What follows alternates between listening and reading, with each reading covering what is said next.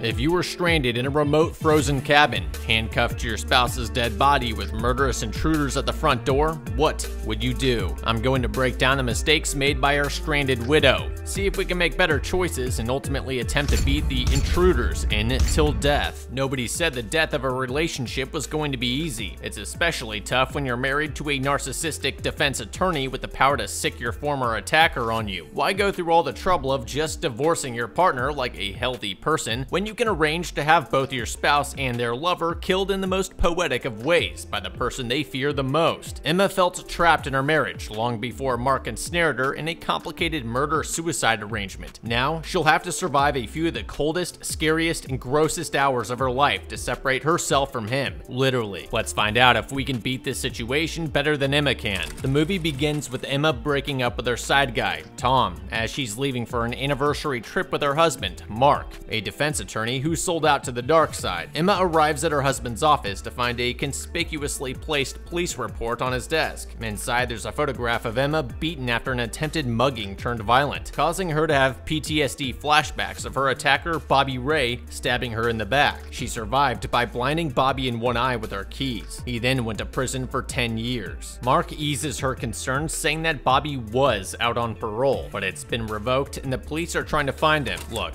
I'm not here to provide marriage counseling. That said, if you value your life and property, it's statistically not in your best interest to go behind your partner's back. In the US, 13% of homicide cases are committed by family members, and a full quarter of those are wives who were OJ'd by their husbands. I'm actually surprised it's not higher considering the divorce rate in this country. If you manage to keep your head attached to your body, you needlessly sicked money and property disputes on yourself. I'll go ahead and say this too. If you're married to a smart, calculated, morally destitute, if I don't win, nobody wins type of guy like Mark, who has connections with murder for hires, you need to be really careful. Diamond necklaces bought with blood are non-returnable. Emma can't undo Tom. So in order to climb out of the grave she dug, she needs to understand the warning signs before a domestic violence event occurs. The warning sign here, of course, is the court file Emma finds in Mark's office. Mark clearly left this out for her to see when she arrived. As a defense attorney, he knows a lot of bad guys, and unnecessarily leaving this plainly on his desk on their anniversary for her to find is chilling. I'd wager he knew about the affair, and judging by his eerily calm demeanor, it's going to be rose petals in and blood trails going out. Is it better to slap him with a divorce on the anniversary or after it? I'd say at the anniversary dinner, since it's public. You get an amazing meal out of it, and since there won't be an after anniversary. We see no physical marks on Emma, so it's likely Mark isn't physically abusive, though she does wear a ton of makeup. It's likely Mark would contest a divorce if Emma asked for it, and as a lawyer, he knows how to make the process difficult for her. But with a divorce petition on record, she could at least physically separate herself from him post-dinner and excuse herself from any planned activities in areas with no witnesses. Let's see if Emma serves him before he can become her old ball and chain. Bobby and Jimmy look like they could have freshened themselves up with cologne by ordering this video sponsor, Scentbird. Scentbird is a fragrance subscription service for men and women with over 600 designer and indie brands like Prada, Gucci, Versace, Vince Camuto, and more in the US and Canada. It's convenient and affordable. You choose a new fragrance to try every month for a 30-day supply so you can check out fragrances before committing to a full bottle. Each Scentbird vial has 8 times more than a regular sample that will last a full month. Discover new fragrances by taking a simple quiz. Based on your preferences, previous purchases, and quiz answers, you'll be matched to fragrances tailored just for you. Scentbird is a flexible subscription so you can skip any month without penalties, and it's a perfect gift for anyone. Each sample comes in a fitted felt bag, in a case that you twist to spray, and you get a card that provides a description of the scent and the different notes you'll smell. For this month, my 2 favorites are the Raw Spirit Winter Oak and the Hugo Boss Bottled Infinite. I enjoy the fresh, earthy, and cozy feels of these. I also got scents of wood, L'Homme du Bois Vetiver in oak, of which I enjoy the scent of woodiness, but with a hint of spice. Dolce & Gabbana Pour Homme, I like this one for a classy night out. And Sue Phillips House of Fragrance Woodsy Blend, which I like the herbaceousness of. Head to Scentbird.com, pick your favorite scents, or take the quiz and make sure to use my code NERD55 at checkout to get 55% off your first month at Scentbird. At dinner, Mark presents her with a steel necklace that looks like a chain. When it's Emma's turn to give him a gift, she presents him with 2 Super Bowl tickets, which he rudely dismisses and ultimately leaves as a tip for the waitstaff. Outside, Mark tells her he has one more gift for her, and she finds a blindfold in her coat pocket. She reluctantly gets in, and Mark secretly drives them into the boonies of upstate New York. On the way, Emma starts to feel carsick and tries to remove the blindfold, but Mark grabs her arm and forces her to keep it on. Emma,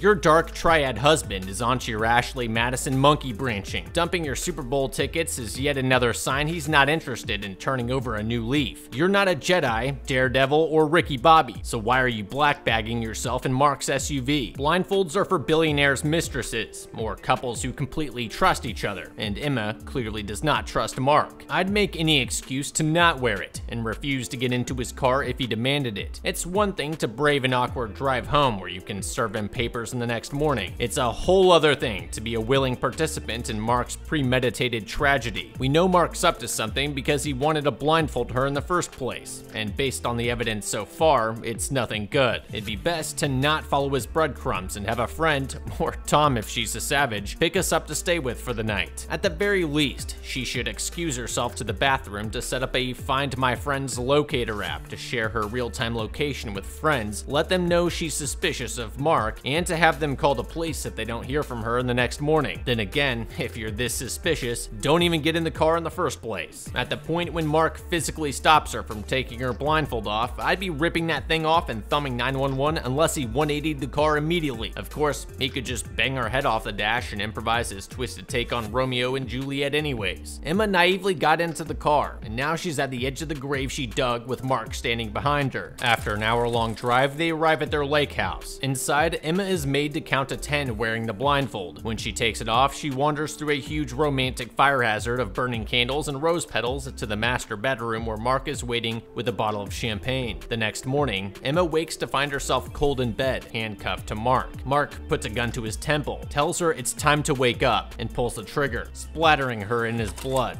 Okay, the glass half full is that he didn't blow our brains out, or smother us with a pillow, so there's that. I do appreciate the nuanced angling of his revolver, far enough that we didn't get hit by the bullet exiting his skull, close enough that the blood-brain soup could spray all over us. It's not what I'd pour my formerly intact brain power into figuring out, but Mark was facing big bar time for his shady dealings, and opted for the easy way out. Once composure is regained, we need to put the puzzle pieces together and figure out what the hell is going on. This isn't Mark just having a bad morning. 1. He obviously knew about her affair with Tom. 2. He flaunted Bobby Ray's case file in her face on her anniversary. 3. He took her to a remote location. 4. He chained himself to her before cracking his egg open. 5. He left her alive for now. 6. Bobby Ray's on the loose. First guess, he wants to take us down with him and make us suffer along the way. What does that mean specifically though? What's the end goal look like exactly? We can cross framing us for his murder off the list because there's an abundance of evidence that Mark set this nightmare up. Second possibility is that he wants us to freeze or starve to death by being stuck in a remote unheated home, unable to trudge home with his corpse latched to us. This doesn't make much sense since someone would have noticed we were missing fairly quickly and come to Mark's lake house to check if we were there. The most plausible scenario is that Bobby Ray is on his way to exact his own revenge. Since we have a history with him, Mark flaunted his case file in our face, there's no witnesses out here, and Bobby hadn't been picked up by police yet. Tom may be in trouble too. The first order of business is to attempt to call for help with a bedstand phone, and to warn Tom without unintentionally baiting him to the lake house where he may be ambushed too. There's no way the phone's actually gonna work though. Emma tries the phone and, yep, as expected, Mark set us up for failure. Being able to call for help would be too easy. I'm gonna guess that our iPhones are trashed as well. We can't just chill here and wait for the cops to show up in a day or so, because if Bobby is on the way, we need to be able to move, hide, and run. In order to do that, we need to get rid of the dead weight. The seemingly obvious thing to try first is shooting the handcuff off, though it's not likely to break the chain the way she's holding it. There isn't enough tension in the chain, and the bolt is likely to nick the chain in passing or bend the cuffs rather than shatter them. Even if she had a shotgun, the blast might not shatter the links. It would be better to press the gun flush with Mark's hand and shoot his thumb thumb off. However, I'd be conscious of saving whatever ammo was left for any other surprises Mark has in store for us, and removing his hand or handcuff manually. Of course, this is all assuming Mark left any ammo in the gun, which there's no way he did. Emma points the gun at the handcuffed chain, starts squeezing the trigger, and, as expected again, the revolver is empty. We could search the kitchen for some serrated knives, but again, Mark definitely removed all the sharp objects, and we probably don't have the time and energy to drag him around on a fool's errand. Emma's remaining options are either pick the cuffs or mangle Mark's hand. If Emma could find a thin, flat piece of metal that could fit between the teeth of the cuff and the internal lock mechanism, she could potentially pick the cuff off. She could also insert a paperclip into the keyhole and bend it slightly, then use that to lift the mechanism inside and free herself. Here, we can see that Mark's metal suspender clips look relatively narrow and flat. While the clip itself is probably too wide to use, the small metal circle that attaches the clip to the fabric could be small enough to fit. While we'll learn that Mark has cleared the house of seemingly everything that could help her, in this shot we can see that the shelves have some objects on them, so Emma should take a look in drawers just in case she can find something to pick the lock. There is a third option here,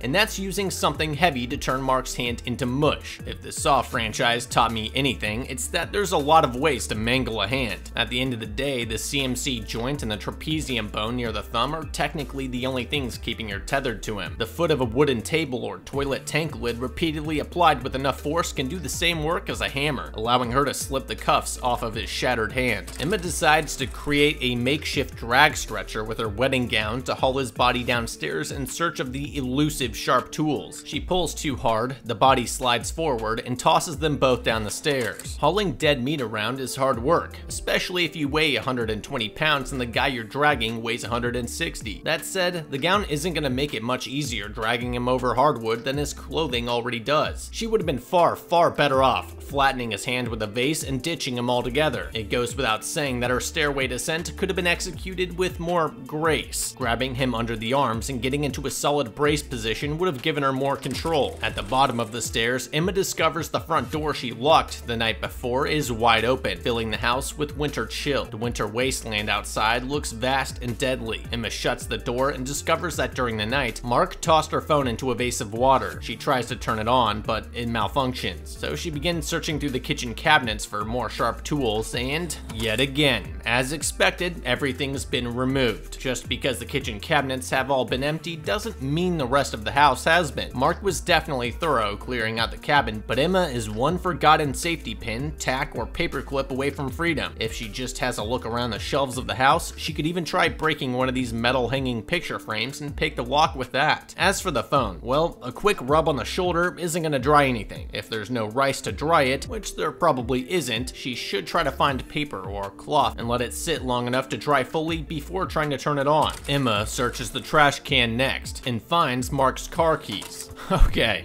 Is it stupid to even try the car at this point? Obviously, Mark will have slashed the tires, killed the battery, or drained it of gas. Yeah, we're gonna feel pretty dumb even trying it, knowing that Mark's playing us at every turn, but how dumb would we look if the car actually did work and we didn't try it before the cops found us days later? Pretty damn dumb. However, I don't think time is on her side, so she needs to focus on stomping Mark's hand into a pulp to free herself first, and keeping a lookout for any uninvited visitors on the main road. Emma puts on Mark's pants and tears part of her wedding dress off to fashion shoes for herself before dragging Mark across the snowy yard and around the house to the garage. Making shoes of any kind is smart thinking, especially in winter weather like this. While it might not seem important in the grand scheme of things, frostbite can set in as little as 15 minutes when the weather is this cold and there's a little bit of wind. An exhausting manual work like lugging a dead body around is going to make her sweat, which will drastically increase her risk of hypothermia. Emma's going to be losing some toes in this divorce if she doesn't find better protection. She needs to close the cabin off, restore the heat if Mark hasn't tampered with it, which he probably did, and find better shoes and clothes. Most wedding dresses are made out of warm weather materials like silk and chiffon, so they're only gonna last her so long. If she had thought about it before coming downstairs, she could have used the bed sheets and pillowcases to fashion warmer shoes. Of course, she didn't know she'd have to haul Mark's body around the frozen yard like a sack of concrete, so that's understandable. However, we can see that she has one one other option in the living room. If she can find something like a pen to cut the leather from this chair, it'd give her better protection from the cold. Emma hauls them into their SUV. The SUV starts when she cranks the key, but putters out quickly. As expected, Marky Mark siphoned out all the gas. Hey, at least we won't look like morons when the cops show up. They do have a small boat engine which uses the same type of gas that cars do. While it's cold as hell out, gas only freezes at negative 100 degrees Fahrenheit, and even though gas degrades over time when left out, if it's even a year or two old, it might still work to push the car down the road to town. If the gas is too stale, I'd just find a good hiding spot, keeping an eye on the main road and wait for help to arrive. It's too cold to walk, and if Bobby is on the way in and spots us, we're dead. Emma hauls Mark's corpse back into the house and heads for the basement, only to discover Mark has also taken all the tools from the workshop. Emma hauls Mark to the dark room to also discover that Mark switched out their happy wedding photos for proof of her infidelity with Tom. He also hung up a massive photo of her attacker, Bobby Ray, and she finds the "Play Me" sign now sitting on a cassette recorder. When she presses play, we hear the police interview of her recounting Bobby Ray's attack. Seeing the poster of Bobby Ray and hearing the recording of her police statement should light a fire under Emma to detach his hand as soon as possible. There's no way Bobby isn't part of this divorce. Emma hears a car pull up outside. She locks the door quickly, but she opens the gap when she hears Tom is there. Tom explains that he got a message from her saying she screwed up and needs his help. Emma opens the door, revealing Mark's dead body. She quickly explains that he cuffed himself to her and shot himself in the head. Emma tells Tom to call the cops, but Tom wants to wait until they can manage their stories. Emma's quick to remind him that given how much Mark hated both of them, Mark did not send the SOS message to Tom so that Tom could come rescue her. She tells him again to call the cops. Tom tells her he left his phone in the car charger. When they open the door, they see a pickup truck slowly driving towards the house. A car Tom saw parked off the road about a mile away. Emma says they need to run, but Tom goes outside to confront whoever is coming and tells her to lock the door behind him. Tom is wasting time worrying about calling the police. At minimum, they need to drag Mark's body to Tom's car and drive away. Emma can fill him in on the road. While there is technically a way for he and Emma to be charged with contributing to Mark's suicide, it's unlikely as they didn't encourage Mark to kill himself. The district attorney would have to go out of their way to not see that Mark premeditated his own revenge against them. The hose in the car should have Tom's fingerprints on it, as should the photos in the cassette recorder. The warrant out for Mark's arrest would also add context. Washing Mark's blood off of her face would not negate forensic evidence either. Wound ballistics would show that Mark fired the gun himself. The angle of the bullet, as well as the contact wound charring on his forehead, as well as the blood splatter patterns on her neck and on the wall behind the bed, would place her in the bed beside him when he fired the gun. And while gunshot residue would have drifted onto Emma in the bed, Mark's hand would be caked in a much higher concentration of it. The marks on her wrist showing her trying to get the cuff off and her dragging him around the house, leaving trails of blood, suggest struggle, like she doesn't have the key. It feels like it would be a massive leap to suggest that she would handcuff herself to someone she killed. Tom is also way too casual about whoever is in the truck. It's the dead of winter. Who would be visiting? It's clearly not a police car approaching, and I don't know about you, but I've closed doors in faces of school children and Bible salesmen. Tom should be inside, where he can act like he belongs, and can tell them to go away with the safety of the door. If anything, Tom should rush to grab his phone and retreat inside, where they can chain and potentially barricade the door, and then answer the visitors' questions safely. That way, once they realize who is outside the door, they can barricade themselves in an upstairs room and call the police. The visitor approaches with a bag, claiming Mark called him to the house to fix a burst pipe. Tom pays the guy to leave, but he asks to use his facilities, saying he's driven all the way from Buffalo. When Tom refuses, the man asks if he has a problem with him, and Tom points out that Buffalo is 250 miles away, a pretty long distance to drive to fix a burst pipe, especially considering the truck has Indiana tags. The moment Tom says this, the truck turns off and a second man steps out. It's Bobby Ray, Emma's attacker. And the first stooge is Bobby's brother Jimmy. Jimmy tries to stop him, but Bobby stabs Tom repeatedly in the gut with a knife and then kicks the door in. Tom has great spidey senses when it comes to noticing inconspicuous clues like Jimmy's Indiana license plate, but he's terrible at reading body language. It takes Bobby nearly 20 seconds to walk from the truck to the porch, more than enough time for Tom to tell them to back off and retreat behind the cabin door. It's also long enough for Tom to recognize that Bobby is approaching with purpose and aggression. Jimmy turns to Bobby nervously. His energy suggests that he's also afraid of what Bobby's involvement means. Jimmy also tries to physically distract and stop Bobby's approach. These are warning signs of conflict, and Tom is now outnumbered. Retreating inside is the smartest first step to make here. Inside, Emma should be listening to the conversation. When she hears Tom tell Jimmy that he knows he's lying, she should either open the door and yank Tom in, which is risky, or start dragging Mark's body away. By this point, she should already have crushed Mark's hand off and gotten rid of him, but with two aggressive men outside and still tethered to his corpse, she needs to use all the lead time she can get. As Emma hides behind the counter, Bobby takes Tom's car keys and goes upstairs, where he finds the bloody wedding dress and the closet safe. Jimmy notices a blood trail on the floor and follows it to the back door, narrowly missing Emma as she drags Mark's body behind the locked dockhouse. Emma enters through the boat slip and finds an anchor. She uses the edge to hack Mark's thumb off and take off the cuff. She ducks under a blanket as Jimmy pulls the locked door open and finds Mark's mutilated body. He runs out to get Bobby, and by the time they arrive to investigate, Emma has hidden under the dock. Shivering and terrified, she overhears them say that they're here for the safe. Bobby tells Jimmy that only two people had the combination, and one of them is dead. Heading to the boathouse was a risky move, exposing her to the cold and leaving drag marks in the snow for the intruders to follow. But at least she found a sharp object she could use to hack off Mark's hand. There really wasn't anything that she could have done differently here. She likely would not have had enough time to run anywhere else before Jimmy and Bobby returned. It was just sheer luck that they didn't look around more closely. When Bobby and Jimmy return to the house, Emma rewraps her feet in fresh torn wedding dress and tries to drag an old can of gas to the garage. When Jimmy emerges from the house, she hides in plain sight in the snow. When he disappears into the dockhouse again, Emma finally makes it to the garage. I'm not sure slowly hauling gas across wide open expanses is such a good idea. Emma only survived this because Jimmy has Splinter Cell bad guy peripheral vision. This gas canister looks like it holds about 12 gallons. At just over 6 pounds per gallon of gas, if it's full, it would weigh approximately 72 pounds. There's no way for a 120-pound woman with little muscle definition to carry it, at least not in a timely manner. If we were intent on risking this option, dumping all but the few gallons needed to make it to a neighboring house or town would massively reduce the weight, enabling us to carry it over the snow far more quickly. Like we mentioned earlier, even though regular gas has a shelf life of 3 to 6 months before it degrades, if it was refilled in the past year or two, there's a decent chance it'll still work. The other option, if she knows that they have not been to the cabin in many years, is to run to Tom's car and see if it's unlocked. If it is, we could duck inside and call 911 long before Bobby and Jimmy would think to look for us there. Modern cars like the Cadillac that Tom drove have auto-locking doors, so there's a good chance this doesn't work. It looks like Bobby's driving a 95 Ford F-250 Super Cab, so not only might it be unlocked, we could hotwire it. We just need to remove the plastic cover under the steering column, pull the battery and starter wire bundle out, strip the insulation off with a broken piece of plastic, tie the red power wires together, then touch the brown starter wires together. Boom, gone in 60 seconds. Before Emma can fill the tank with gas, Bobby enters the garage. He pulls out the siphon hose and slits the SUV's tires while unknowingly playing Ring Around the Rosie with Emma. It's bad luck that Bobby enters the garage before she can finish refueling. Had that not happened, it's likely she could have escaped right there by backing through the door and speeding away before Bobby and Jimmy could arrive. Even if they did, she could just run them over. Emma is forced to take shelter in the house's basement, where she becomes trapped between the two men. With seconds to spare before she's discovered, she pulls her SUV fob out and sounds her alarm, drawing Bobby and Jimmy away. She takes a moment to mourn Tom as the men disarm the alarm. Retreating to the basement was a massive risk that ultimately trapped her between two potential threats. Instead, it might have been clever to open the basement door to make it look like she went back in the house, then hide around the side of the garage and re-enter after Bobby went into the basement. Now that he's checked it, he's likely to look elsewhere before checking the garage again. Using the car alarm to draw them away was a solid choice, but instead of wasting precious moments mourning Tom, Emma needs to strip him of his coat, shoes, and socks, and then look for a proper hiding spot and a weapon. Or she needs to bundle in Tom's clothes and start walking. It's likely that if they spent time in this cabin over the years, that Emma would know the relative location of the nearest house or town. Protected by Tom's shoes, socks, and coat, Emma could attempt the trek. While she might get hypothermia, and probably already has it, the reality is her house is half frozen anyways, and hypothermia can happen indoors in as little as 15 minutes at frigid temperatures. Jimmy tells Bobby that they should just leave, but Bobby tells him the diamonds in the safe are compensation for his time in prison, and the only reason the car alarm went off was because they were inches from discovering Emma, meaning she's still inside the house somewhere. The men return to the house to find that Emma has removed Tom's shoes. Bobby searches the attic and sees a swaying sheet-covered object. When he rips the drop cloth off, Emma emerges from a nearby hiding spot and whacks him across the face with a golf club. club, knocking him down through the slats in the attic floor onto the second floor where he's knocked unconscious. Emma jumps down and grabs the keys to Tom's car from Bobby. When Jimmy arrives to investigate Bobby's fall, Emma hits him with a golf club too, then locks him in a room by knocking off the doorknob and removing the locking mechanism. Using the golf club to knock Bobby through the ceiling is a great offensive play. It might have done even more damage to stand out of sight as he climbed the ladder and smashed the golf club down on his head. Emma made the classic mistake of momentarily incapacitating her attacker and running while they recovered, when she could have finished the job right then and there. I'd have gone down there and bashed both their brains in with a golf club. The average golf club swing imparts around 8,000 newtons of force on the golf ball. That means a similar force could be imparted on Bobby's head, which would only take 2,300 newtons to crack the skull and about 4,600 newtons to penetrate it. I can confirm this personally, as my head was cracked open by a rogue golf club swing when I was younger, and I'll tell you, your world goes fuzzy and sideways after the first hit, so we would have had plenty of time for follow-up swings. If Bobby didn't fall through the floor, we could have then waited for Jimmy to come up the ladder and done the same to him, or at least use the attic entry as our own personal murder hole like you might find in a medieval castle. Anytime they tried to enter, we could attack them from above. Emma manages to get into Tom's car, but before she can drive away, Bobby appears and breaks the window and opens the door. Emma struggles and manages to call 911 before Bobby yanks her out of the car and tears the battery from the phone. Emma warns Bobby that she doesn't know the safe's combination, but he kicks her unconscious anyways. This is why you finish them when you have the chance. Contrary to what we see in movies, calling 911 on a cell phone does not guarantee that help will come, especially since Emma didn't have time to tell the operator where she was located. With cell phones, it's important to give the 911 operator location details because they can't trace you via landline. And as Bobby rips out the battery 5 seconds into the call, it's likely the operator would not be able to track the phone signal. Emma wakes handcuffed to Mark's body again. Bobby tells her he knows the safe combination is the date Mark proposed to Emma, but she reasons he'll kill her the second she tells him. When Bobby goes to cut off her toes as an incentive, Jimmy tries to stop him. Bobby knocks him down where he can see Mark's gun under the bed. Jimmy points the gun at Bobby and tells Emma she'll live if she gives him the code. She agrees if he uncuffs her from Mark's body first. Jimmy tucks the gun in the back of his pants to pick the lock on her cuffs. When the cuffs come off, Emma gives them the combination. Bobby drags Mark's body to the safe and unlocks it, but inside he finds a butcher's cleaver engraved with the message, "The diamonds you seek lay close to her heart." Emma tells him the diamonds must be in the necklace Mark gave her, but it doesn't have a clasp and she can't take it off. Jimmy tries a pair of bolt cutters, but it can't break it either. Emma kinda messed up by immediately revealing that the necklace was where the treasure was. She could have tried to misdirect them by insinuating that Mark must have swallowed them or something. Since Jimmy can't cut the chain with bolt cutters, it's likely made of hardened steel. Cutting this off is going to be too time consuming and difficult to do right here. If Jimmy does not want Emma to die, he'd have been better off grabbing the knife and keeping the gun trained on Bobby while walking himself and Emma out to the car and leaving. If I was Emma, I'd have tried to grab the gun out of Jimmy's waistband and done the same. Stowing the gun in his waistband and turning his back on Bobby was dumb, because Bobby sneaks up behind Jimmy, grabs the gun, and breaks Jimmy's nose. He points the gun at Emma and fires, but the gun is empty. Emma lunges for Bobby's knife, but Bobby grabs it first. Jimmy rushes to stop Bobby from killing her, but in the fight, Bobby accidentally impales his brother on a wall hook. Bobby blames Emma for Jimmy's death. She tries to keep him away with his own knife, but Bobby stabs her in the leg. She knocks him aside and manages to handcuff him to Mark's body. Again, this is why if you're trapped in a bleak situation like this, and you have the chance to kill your attacker, like Emma did when she knocked Bobby through the ceiling with the golf club, you want to take it. At the very least, Emma should use their fight as a chance to flee to another hiding spot. When Emma tried to defend herself with Bobby's knife, she should have used much shorter strikes and slashes to avoid giving Bobby the opportunity to grab and disarm her. Once she disorients him by hitting him across the face with his bolt cutters, she should roll over and cave his face in. Cuffing Bobby to Mark was a good idea, but why not cave his face in as well? Despite Mark's dead weight, Bobby Ray still chases Emma through the house to the garage. She gets in her SUV and gets it to start, but with Bobby coming through the door after her, she goes for the charge first, asks questions later approach, and backs over her husband's body. Unfortunately, she drives backwards so fast, she slams into Tom and Bobby's cars. Emma puts the car in drive and hits Bobby again, going through the garage wall. Her SUV skids across the icy yard, obliterating the boathouse. You don't want to let your thirst for revenge be your downfall, and that's exactly what Emma did. Had she focused on driving as far down the road as possible, she'd likely have ended up in a much better situation. There was a lot of snow on the side of the driveway she could have gotten stuck in, and Bobby could have driven after her. At least don't overcommit your attacks. Once he was on the hood, pump the brakes, let him slide off, then accelerate over him again. Rinse and repeat. After she crashes the SUV into the boathouse, she should head for the house instead of the lake's surface. It forces Bobby to haul Mark's body through the snow and up the stairs. Then she could go check Jimmy for keys or a phone. Hauling Mark's dead body, Bobby chases Emma out onto the frozen lake surface. The ice audibly cracks beneath them as they fight. Bobby stabs with a knife. Emma deflects. Then she grabs the knife and plunges it into his collarbone and kicks him off. The ice breaks and Mark's body goes under, dragging Bobby down with him. Bobby grabs onto Emma's necklace as he slides, dragging her into the frigid water with him. Underwater, Bobby loses the fight when Emma pulls the knife from his collar and stabs out his eye, blinding him. Bobby should have taken the knife out of his own collar and used it on Emma first. Just saying. He didn't, which gave Emma her only chance to free herself. As we'll see in a second, pulling the knife back out of his head and holding on to it also saved her life. Once she's in the freezing water, Emma has less than 30 minutes to get to a warmer area before clinical hypothermia sets in. However, because she's been freezing all day, it could set in almost immediately. She has moments before her body begins to fail from muscle coordination loss. She does a number of things right here. If you're trapped in icy water, swimming can help keep your body from going into shock, and it can prevent something called sudden disappearance syndrome, in which you're so shocked by the cold water that you involuntarily gasp, inhale water, and drown. Emma rushes to the surface, but she's drifted and is now trapped under the ice. When all hope seems lost, Emma stabs through the 2-inch ice with Bobby's knife and punches through, freeing herself. She rolls onto the ice and tosses off her wedding ring just as police sirens ring through the air. Unfortunately, it would take at least 300 to 400 pounds of pressure to break through 2-inch ice like this. If you're ever trapped under ice, cutting through the ice is unlikely. It might be too thick or you might be too weak. If you can't punch through, stay calm, steady your thoughts, and don't flail. Turn slowly in a circle with your eyes open and look for shafts of light that could be caused by the hole you fell through. You can also dive a little lower to look for light that way. Chances are you're screwed though. She must have found a lucky weak point. After breaking through, she does the right thing by laying flat on the ice, which helps to disperse her weight and makes it less likely for her to fall in again. Emma survived thanks to some quick thinking and her superhuman immunity to frostbite, but she could have done better. There were several early ways in which she could have detached herself from Mark's body using household objects like a paperclip or a toilet tank lid. If she had separated herself from Mark earlier, she would have discovered the empty gas tank earlier and probably found the gas canister in the boathouse even before Tom arrived to check on her. If Tom hadn't decided to play an unnecessary hero when Jimmy and Bobby showed up, he would have been able to hide with Emma to avoid getting stabbed. Once Bobby and Jimmy tried to force their way into the house, Emma and Tom could have tried to defend the house together, or Tom could have slipped around the house when Bob and Jim forced entry, gotten into his car, and called 911. In the end, one crushed thumb later, and the only person on our death list is Mark, and not even Emma's gonna miss him. I think the intruders from Till Death were beaten. Thanks for watching, and remember, if you manage to knock your attacker out, finish them off. And also remember to check out this video's sponsor and use Nerd55 to get 55% off your first month at Scentbird.